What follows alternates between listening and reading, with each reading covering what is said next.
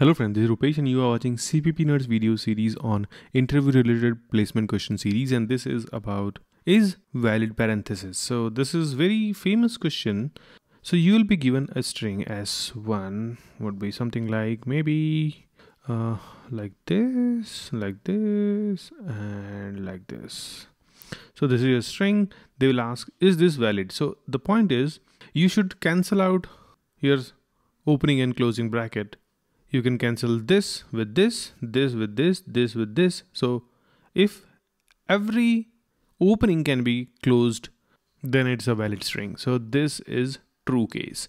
Let me just quickly show you a false case. So if this is the string, so this is different bracket altogether. So this is like, right? This is like round bracket and this is like rectangular bracket. And if you are opening a rectangular bracket, then you should close this with rectangular, but you're closing this with the round bracket. So this is like a false case.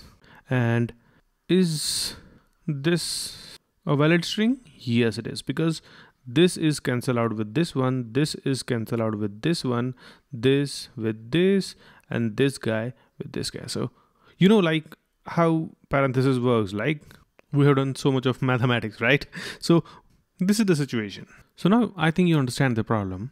So let me tell you, if you have a little bit of experience with the parenthesis solving problems in programming, then the first data structure comes in your mind is like stack. So let's quickly see how we'll solve this. And instead of this, let me just increase the complexity a little bit like this. Okay, so this is your string now, not this. So we have new S1. We'll try to find out whether this is true or false. Okay, so the data structure which is going to be a very handy data structure is a stack here. Okay, and let's say this is your 0th location, 1, 2, 3, 4, and 5. So this is like this because this is a string, and you will simply push this first and then you'll go ahead and try to push this. But the moment you're pushing this into this, you will check, is this a closing bracket? And whatever is there already in the stack on the top is opening bracket of same type. Meaning if stack was holding this, let me just give you an example. If stack was holding this and let's suppose you was at this location, then that condition is true. You are actually at closing bracket and in stack you have opening bracket of same type. If that is the case, then you will pop this and you will not push this into the stack. Otherwise, it's very simple case as we'll do with this. This is not that particular case. So we'll just simply push this bracket also inside this. We'll go to second position. We'll see, is this closing bracket? Yes, it is closing bracket. And stack's top is the opening bracket of same type. Okay, so we'll just pop this and go ahead. Now we're pointing this guy and we'll see, is this closing bracket? Yes, it is. And stack top is now pointing to this because this was popped out, right? So now we are pointing at this. We'll check, is this opening bracket of same type? Yes, it is. Then we'll pop this guy also. Now your stack is empty and we'll go ahead with this. We'll see, is this closing bracket? No, it is not. We'll just simply push this and then we'll go ahead. Is this closing bracket? Yes. And stack top is opening bracket of same type? Yes, it is. We'll just simply pop it and we'll try to go ahead, but there is no character. Our loop will break and in the end you will check the size of this stack should be equal to 0. If that's the case, then it is true. Otherwise it is false. Let's quickly see the programming implementation for this.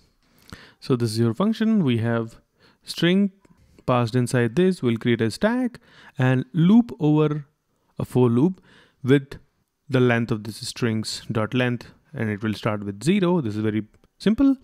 See, first case is initially your temporary, meaning this stack is actually empty. If that is the case, you just put the first parenthesis inside that and you just don't do anything. You just go back because you don't have to do anything because your stack was empty itself. And then you increment your I, you go to another one. So before you was standing here, and this first, which is 0, no, sorry, not this, we are dealing with this, right? So this is 0, so this went inside your stack, and next you are pointing this guy. Similarly, you will hit this. Now see, this is very important point here.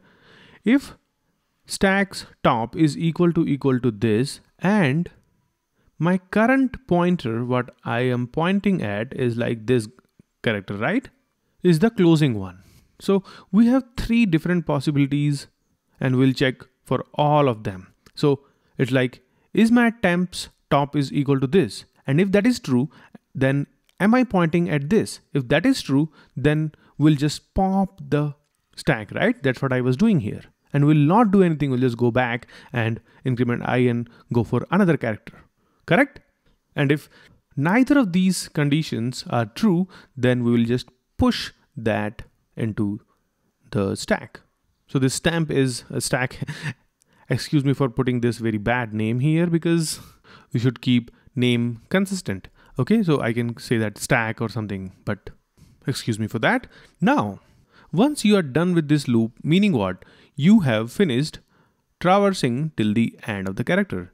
If you are done with this loop, then you'll just simply check if my stacks.size is equal to 0, then this expression itself will return true.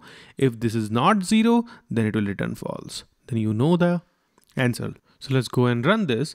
This is LeetCode solution, and I can just simply submit this.